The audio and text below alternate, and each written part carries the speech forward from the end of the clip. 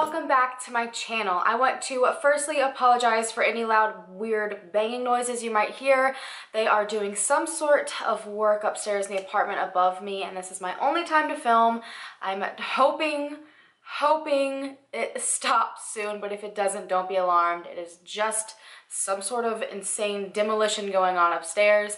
And second of all, I wanted to update you guys on how much money we have raised so far for the families of Enrique Rios, Elijah Moore, and Ebby Stepik. If you guys aren't aware, in my last video for Ebby Stepik, I announced that I would be launching limited edition merchandise through teespring.com. This merchandise was to celebrate 100,000 subscribers.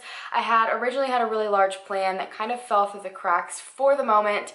So instead, I decided to come up with a design that encompassed me, you guys, and the people that we cover, and would also benefit these people that we cover as well.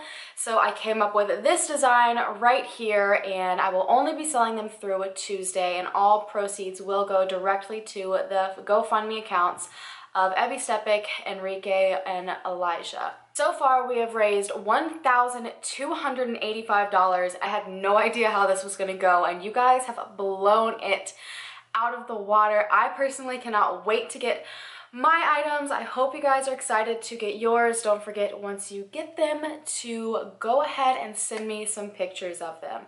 I really hope that this money will benefit these investigations in one way or another, and I know you guys always ask all the time if there's something more we can do, and I figured this was just a great way to start off the new year. But that is enough of my rambling. We are going to go ahead and get right into the case of Enrique Rios and Elijah Moore. I have known about this case for a very long time and have been following it because the story is just very bizarre. I normally don't clump people together when I do missing persons cases, but it is very important to me that these two have the same video because the FBI now considers them as being connected.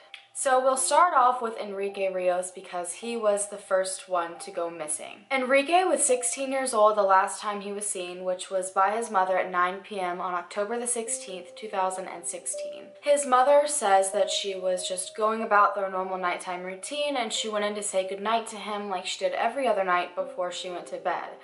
She said he appeared completely normal. He was wearing just a thin t-shirt and shorts, which to her indicated that he was planning to go to bed as well.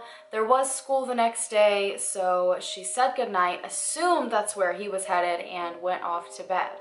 But when she woke up the next morning, Enrique was not in his room. Before I go any further, I want to kind of tell you guys how these boys knew each other, because from here on out it's going to be very important. Enrique was from Esparta, California, and Elijah lived in Woodland, California. And they both were currently on probation for being in the same fight. Now, I'm not sure if they had known each other for a long period of time. Even the parents weren't really sure how close these two boys were. And on top of that, they both went to the Cesar Chavez Community School in Woodland, California, and they both were in a very special program at this school. They both enrolled in a work program through their school. This work program was only for young adults that were on probation, struggling in that sort of way, and they actually had to go through a whole interview process in order to be accepted into the program, and the program is really small with only 13 to 15 students in it at a time. And with this program, you would go to school in the morning for 4 hours, and then from 12 p.m. to 4 p.m. every single day, they would go to the fairgrounds in Woodland to participate in the Northern California Construction Training Program. So that was who they technically worked for. It taught carpentry skills, it taught life skills, gave them an opportunity to do something productive. They made their own money, got their own paycheck, and they both really enjoyed it. And since they were one of very few students, I'm sure they had a lot of close contact with each other during this time frame. Now, I'm not sure if they knew each other before that school year started and before they went into this program together. I'm assuming probably, since I saw that they both got into the same fight, and that's why they both were on probation. But since school usually starts in mid-August, and Enrique disappeared in October, they only had a few months of being in this work training program. But during the entire time, they both said how much they absolutely loved it. They thought it was so cool that they got to go to school for a little bit and then got to go and actually have a job. A lot of young adults do not really have that opportunity, and everything seemed to be going well. The program seemed to be doing exactly what it was meant for, which was helping these young adults stay out of trouble, keeping them off of the streets, doing illegal activity, teaching them to be responsible, and it seemed to be doing what it was supposed to be. So that morning when Enrique's mother, Lola, woke up, she was very concerned when Enrique wasn't in his room. They had a very particular routine. She would wake him up in the morning, wake up his little sister, get them both together and dressed and ready, and then drop both of them off at their respective schools or areas that they were going to be that day. However, it was very important that Enrique be ready in the morning because one of the requirements was that he showed up to school in his work uniform, and this program was linked with his probation officer, so everything was pretty strict and went by a very strict set of rules. So when she realized that his work uniform was still there, she was a little bit concerned. So she called him, texted him, and finally around 7 in the morning, he texted his mother back and said, "Hey, I decided last night to go to a friend's house. I accidentally fell asleep here. I'm just waking up, but I'm heading to school now and I'm fine." But she brought up the work clothes and that he didn't have them and how concerned she was that this would somehow affect the program. He then said that the person he was with had an extra set he could borrow. So since the program was so small, like I said, 13 to 15 people, his mother assumed that the person he went to see the night before must have been another person in the program because that would be the only other person that would have the same work outfit as he would. He confirmed to his mom that he had stayed with another student in the work program and she expected him to show up to school that day. Just to be safe, she decided to call his probation officer, inform him of the situation, and he said to check back later on in the day to make sure Enrique showed up for school. Later on, when she checked back in, she found out that Enrique had never shown up to school, but every single other person in the program had. Meaning, if he had stayed at the house of someone who was in the work program, that person showed up, but for some reason he didn't, even though he claimed they were both on the way to school together. She kind of figured he was just being a little bit rebellious. Enrique had run away before, stayed away a few days, so she thought it was possible he was just kind of doing his own thing for a little bit. And then by the time night came and he never showed up back home, she actually started to get a little bit angry and was texting him, "You better get your butt home. Where are you? This is unacceptable." You know, you have to keep in mind, he had been in trouble once. He was on probation, but for the entire length that he had been in school so far, this program seemed to be benefiting him a ton. Never showed up at home later that night. He never showed up the next day. A couple of very strange text messages were sent from Enrique to his mother, Lola, saying, "I just needed some space. I'm too overwhelmed right now." Things that didn't really make sense, and then he completely stopped responding, and that's when she decided to file a missing persons report. At first, Enrique's case was treated like a runaway. After all, he had been on probation, he had run away before, he sent text messages to his mother saying that he just needed some space. Everything pointed to him just kind of wandering off on his own. He was 16 years old, so I would think that they maybe would have treated it a little bit more seriously, but I guess with all of the information that they had gathered, they kind of just figured he was doing his own thing. His mother, however, knew he was not just a runaway and something was very wrong. At the time he went missing, it was pretty chilly in California. When she had last seen him, he had been wearing just a t-shirt and shorts. He was not dressed for the weather that was outside. However, he also didn't take anything else with him. The only thing he took were the clothes he had on the last time she saw him and his cell phone. Wallet, ID, everything was left behind. He didn't even take a light jacket or think to switch pants or anything, which to her indicated he only planned to be outside for a minute and something must have happened to him. She went to his phone to look for clues, and unfortunately, everything backfired on her. He had something on his phone that only allowed him to call a certain number of people. I'm guessing just important numbers, like his mother, probably other family members, but he had his own way around that by an app that he used where he could message and talk and call to different people. However, that app I don't think recorded who he was calling. So Lola at this point had no way to know who exactly he had last spoken to. We all know that is so crucial. In situations like this, phones can lead to anything. We all have our phones usually most of the time. That could have been the last little clue to where Enrique was, but they had no access to it. His mom went to social media in hopes that someone would know something. After all, he had friends, people he talked to all the time. There was this tight-knit community feel in their group at school, so she assumed someone would come forward. However, everyone denied knowing anything. All of his friends that he spoke to on a daily basis, all of these people that he, trusted, somehow had absolutely no idea where he was and had nothing to say about it. To add to the mystery to the whole entire situation, whenever his mom would post to social media, some young man named Marco would be tagged over and over and over again, not just by one person, but a lot of people. Yet when he was tagged, he never ever had a response. He would never go to the pictures, go to the statuses, and respond to anything. He acted as if he never even got the notification, which to a lot of people screams guilt. Because the friends knew nothing and he was considered a runaway, Enrique's family had to do a lot of the initial work. They passed out missing posters everywhere, posted all over different social media sites. They really tried to get the attention of anyone they possibly could. They went to police to ask if they would at least reach out to the media, and the police informed them that they would, because like we've said before, media is one of the best ways to get out information on a case, the best way to spread things the fastest, and usually gives you the largest chance of bringing your loved one home. Police then contacted her back and said they had reached out to a media station and hopefully his picture and a bit of his story would be released sometime soon. But time came and went and there was still no coverage whatsoever on Enrique. I don't know if it's this way everywhere, but at least in the area they were in California, police have to go to media to allow them to broadcast anything about a missing persons report, about a murder, anything along those lines. The police have to give the news station an okay.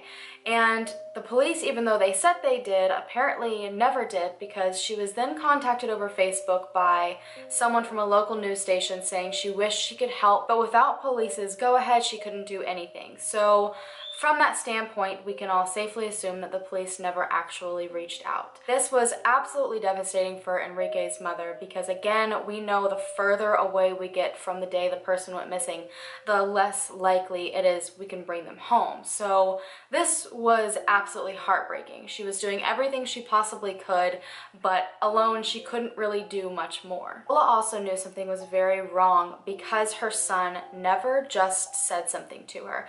If he had just run away, he would have been extremely embarrassed by seeing his pictures posted all over Facebook, all over Twitter, all over Instagram. She was posting his face everywhere daily, begging for information, and he was the kind of person that was so embarrassed over things like that, and he would have called her and been like, "Mom, I'm fine, you're embarrassing me, please take all these posts down, you're making a big deal out of nothing, I just need some space." So his original statement of "I need space" started to feel false when she realized he wasn't contacting her out of embarrassment. Add to that the fact that he took absolutely nothing with him, and she knew that was a recipe for disaster. He also was absolutely in love with his little sister. She said their bond was absolutely inseparable. Even if he had something to do, even if he wanted to do something different, if she asked him to play, he stopped and he played with her. She was one of his favorite people in the entire world, and there was absolutely no way he would leave her without him. So now we're going to talk about Elijah more and how both of these cases are connected. Elijah was 17 years old the last time he was seen, not even a month later, on November 4th of 2016. He was last seen at a check cashing station in Woodland. He had just received his paycheck from his work program, and he had also just spoken to his mother on the phone. It was only one day after his 17th birthday. He left the house that morning in good spirits, and when he spoke to his mom on the phone, he also seemed completely fine. He was trying to cash his check and he had forgotten his social security number, so he called his mom, asked her what it was. They even joked around for a few minutes, and then he said, "I've got something to do, and then I'm bringing the money back home." So she expected him to be home shortly, but unfortunately he never showed up. His mother called one of his friends that he was really close with, and this friend informed her that Elijah was supposed to meet him on his break, and he wasn't sure where he was, so he would call him himself and see if he could locate Elijah. Elijah's friend called him, but just like in Enrique's situation, Elijah didn't answer the phone, but immediately responded back with a text. So literally verbatim what happened with Enrique and his mother. Elijah, however, did not send a normal text back to his friend. I am not 100% sure what exactly this text message said, but Elijah's friend immediately called Alicia back, his mother, and said, "Something's not quite right. This doesn't sound like Elijah.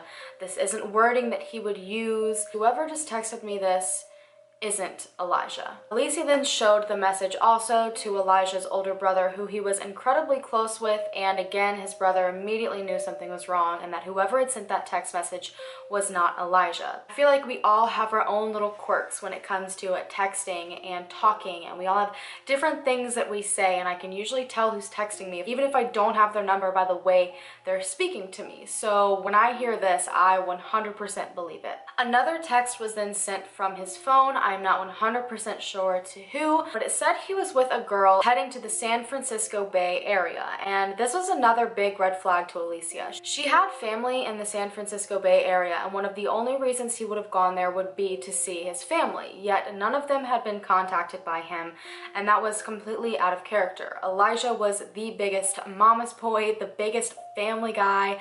He looked up to his older brother like nobody else, and he was in love with his mom. They had such a great relationship. He would literally take his friends to go and hang out at her work with her because he just had such a great relationship and wanted to be with her at all times. They did everything together. They joked together. For him to just be missing for an extended period of time, which he also had never run away or even mentioned running away in his entire life, was extremely out of character. Elijah's mom decided to go to the last place he was seen, which was at the check cashing place. And when she went there, she asked if she could go through any of the footage just to see if he was with anybody, see which way he went when he left. And unfortunately, they told her they couldn't give her anything without police's help. Now, just like the Enrique situation, Elijah was considered a runaway. Again, 17-year-old on probation, said he was going somewhere through text. That to police means runaway, which I completely understand, but again, I feel like parents' knowledge of their own children should be taken a little bit more into consideration. One thing that the check cashing place did say was that Elijah was with another boy, a Hispanic boy from the same work program. She cashed the same type of check. When she tried to get names, again, the check cashing place would not provide her with any information without law enforcement, so she started her own search for her son.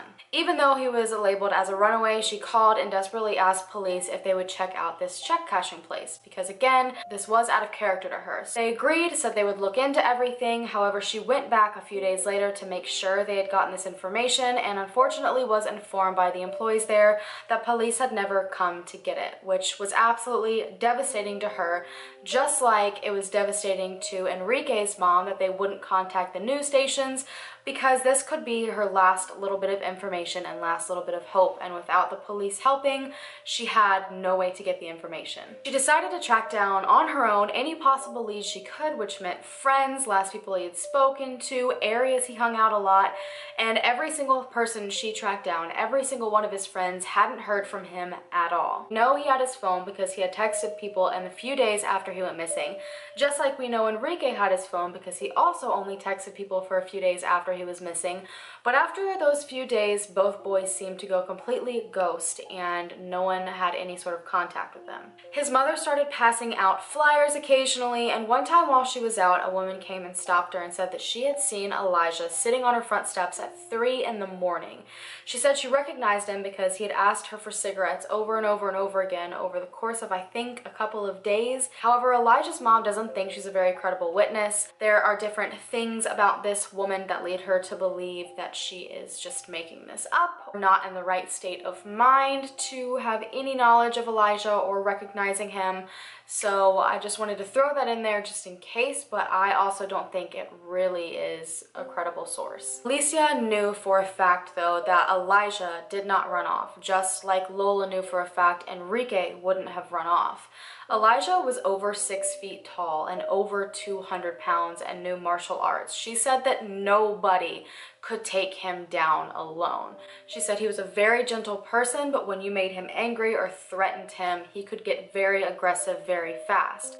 So if someone had approached him and unwillingly tried to take him or force him off, he would have taken them down in seconds. That immediately led her to believe, along with Enrique's mother to believe, that both boys had been taken by the same person that somehow managed to gain their trust. For a long time, police denied any sort of connection in the case. You know, it's very possible these boys had a troubled past that they just ran off. It might not be connected, it might be connected, but to the police it was very possible they just decided to get the heck out of Dodge and do their own thing. But then finally the FBI came forward and they said, we 100% believe that these cases are connected. And this was a huge step in finding Enrique and Elijah. Enrique's last communication was about a year ago, a brief text message about needing a break. Weeks later, his friend Elijah Moore disappeared too, last seen on surveillance video at California check cashing here in Woodland. The students went to school together at Cesar Chavez Community School. Initially, they were considered runaways. Investigators later changed their thinking, now saying that their cases are suspicious and they could be linked. Enrique's mother says she has no idea where her son might be or how he disappeared. I mean, a year ago today, I was saying goodnight to my son, and then the next day he was gone. So I just want everybody to know he's still missing and that we still are looking for him, and he's important and we want him home. The FBI is investigating this case. They have offered $10,000 for the return of both boys.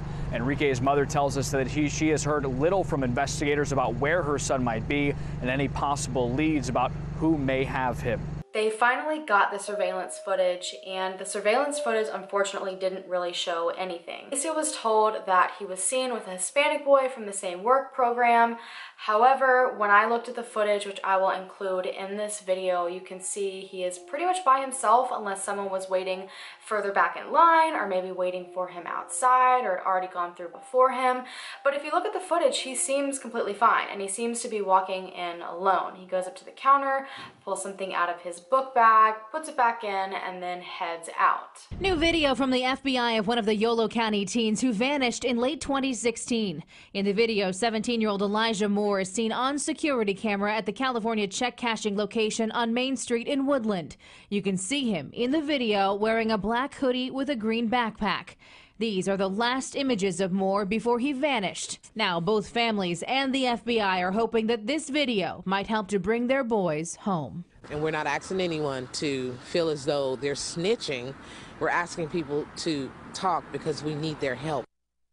Now, the FBI says someone can remain anonymous and still provide the FBI with information that it needs. They are offering $5,000 for information leading to one boy, $10,000 for information leading to both boys. His mother, he didn't seem upset or in any sort of distress while they were on the phone together. He was joking around, acting his normal self. He didn't appear to be in any sort of distress in the video either, like someone was forcing him to go in there and cash this money or forcing him to do this or forcing him to do that. So at this point, they again had really nothing. FBI tried to ping Enrique's phone, but there was no activity, and then they tried to ping Elijah's phone, and they found something a little bit interesting. When Elijah left the checks cashing place, he appeared to be heading in the same direction as home. However, when they pinged his phone, he had left Woodland completely and gone somewhere else outside of Woodland. He was still in Yolo County, which is the county that Woodland and Esparta is in. But then he was pinged back again in Woodland later on near Knights Landing community, which was, I'm pretty sure, about a 30-minute drive from the checks cashing place. And if I am correct, I don't think either of them had a vehicle, but I am not 100% on that, which means he either took public transportation or he was with someone else. And I do know he was supposed to meet that friend. However, he never met with that friend, so no one really knows who he was with, why he would have left Woodland, and then why he would have come back to Knights Landing and then go missing from there. Elijah's mother has since held many vigils in Knight's Landing. She has gone around the last places he was seen with posters, candy, cigarettes, soda, anything she possibly can to give to people to start a conversation and to maybe get a little bit of information out of them. But unfortunately, no one claims to have seen him or know anything about his disappearance. According to police, they have interviewed dozens of people. They have served multiple warrants. They've also seized many items of potential evidence that are being analyzed in the FBI lab in Virginia. However, I am not sure if there are any results back yet.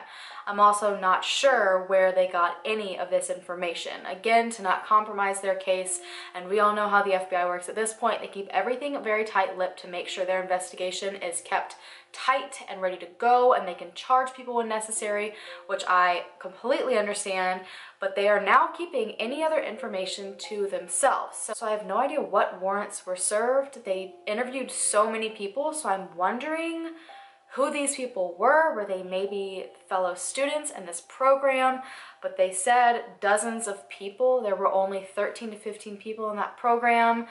So this brings us on to another case that might possibly be related. And I just want to throw this in there real quick because there's potential. FBI, I don't think, connected this. I just find it very odd. A year later, on January 6, 2017, 26-year-old Oscar Alcaraz went missing. And interestingly enough, he was in the adult program of the Northern California Construction Training Center that they had out at the fairgrounds. Now, no one's really sure and no one will confirm if the adults and the youth are kept separate, but they are both there at the same time. So this man did great in this program. He was doing awesome. He was helping his parents out on a farm.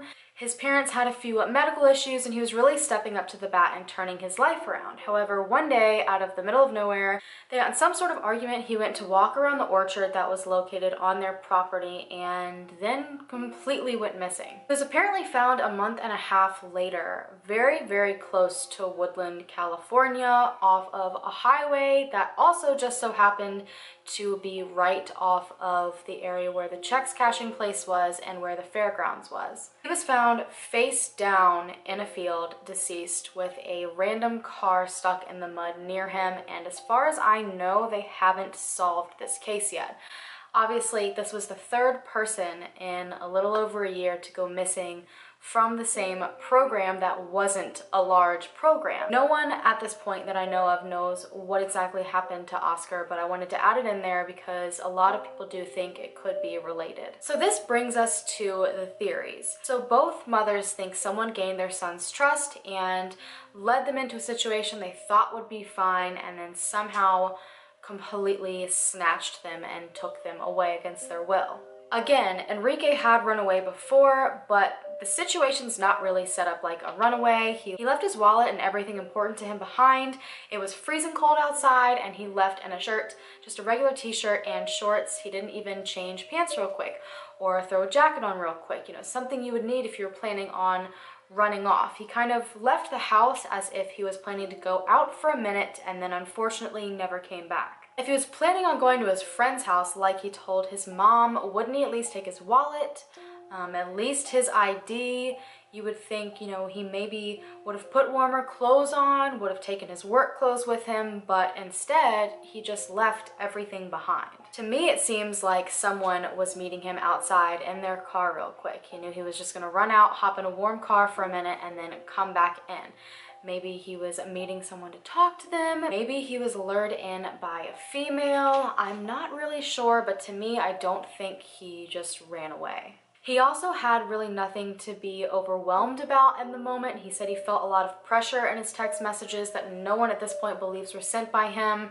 He was doing great. He was earning money. He was able to buy his own things. He was really starting to grow as a person and was doing great in school, got great grades. So for him to feel overwhelmed just seemed a little bit off because he was probably at one of his best points in life so far, as a teenager at least. Elijah is the exact same. I don't think he would have run away. He was best friends with his mother, best friends with his older brother. He really was in love with his family. He had never even threatened to run away before. This was something completely out of character for him, and his mother spoke to him right at the last time he was seen, and he didn't seem anxious. You know, for a young teenager who was planning on running off, I would assume speaking to your mother would kind of make you a little bit anxious, especially for someone who has never done it before. The fact that he was very calm and his misdemeanor was completely normal on the phone raises a lot of red flags for me, that he didn't have anything planned afterwards other than going home like he said he was. I find it strange as well that he did say on the phone though that he had to go do something. Maybe he was going to meet someone real quick, just like it's possible Enrique went to do. That's why he didn't seem upset or weird. Obviously, he never went to go meet with his friend on break, so maybe he met with someone in between then. The only thing that I find strange about this are the different pings on his phone. If someone snatched him and took him somewhere, why would they take him from Woodland, outside of Woodland, and then back in Woodland, and then he would just disappear? There's also a theory that they both kind of planned this together and disappeared at different times, and this is mainly based off the fact that Enrique ran off first. Enrique, again, had history of running away before, so people think he might have planned to run off first and then Elijah would soon join him. They had been making money. They possibly could have been saving that money. However, it is also likely that their parents were in control of that money. But if not, they took their checks to a check cashing place that gave them cash back. That's really easy to leave no paper trail. They could easily save all this cash up and then run off and not be seen for a long time. However, again, if this was planned, I feel like Enrique would have packed more things to go along with him, but he just didn't. And again, if it was planned, I would assume Elijah would be very nervous, considering this was not something that he normally would have done, but he didn't appear to be that way. At this point, everyone has pretty much come to the conclusion that something very wrong happened to them. You know, if they were in this work program and they did have any sort of contact with the adults in the program, it is possible that the adults' offenses and reasons why they were on probation were linked to many, many scary things. It could possibly be gangs, drugs, you know, a lot of different areas where, you know, they could possibly take advantage of these young men. It's possible that they befriended one of these men in the program. It's possible that one of these men saw them as great targets. You have to think about it this way. If this has anything to do with human trafficking or, you know, gang related, these young men were the perfect ones to target. I don't mean this in any sort of disrespectful way, but you think about how police handle A, minorities, and B, people with any sort of criminal history, and usually it's just pushed to the side. So what better people to choose to target than young men, both in minorities, that have a criminal history? No, they went straight home after school. They hung out with their family. The only real place they would have come into contact with someone would have probably been at school or in this work program. Obviously, Enrique wasn't with anyone that night from his work program because everyone else showed up. And I would figure if he was innocently with another friend, that other friend probably would have come forward and said that by now, but from my knowledge, no one claims to have spent the night with him that night, unless that person is in on something as well. I don't think any of the text messages were actually sent from these young men.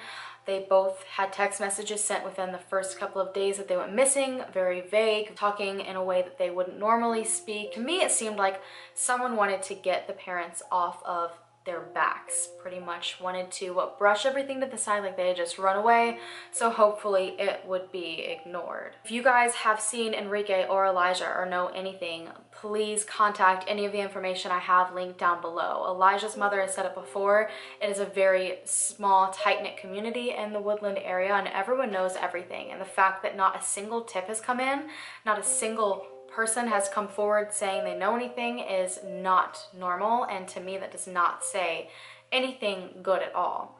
Let me know what you guys think down below. I'm really interested to see what you guys have to say. I think there's way too many commonalities in all of these, and I think something very strange is going on. The further I looked into Yolo County in general, the amount of bizarre missing persons and Jane and John Does that occur in that county is absolutely horrifying. It's where Sherry Papini showed back up when she had been originally taken and then found. It's just bizarre, the things that happen in that county, and I think there are some not so great things involved. There's a lot of information on their Facebook page and theories, things that the parents think. There's something right now going on with a house that had previously had some issues with it, something to do with possibly bodies being found there. I have no idea. It is such a deep and strange case, and the deeper you dig, the more bizarre things get. So if you guys want to support either of their cases in any way, shape, or form, you can either go and donate to their GoFundMe down below, or if you would like, I am doing my limited edition merch, and you guys can get a t-shirt from me and also help benefit a good cause. I will be giving all proceeds to them and Epistepic. So on that note, guys, I'm going to go ahead and go. I hope you have a wonderful day, and I will see you next time. Bye.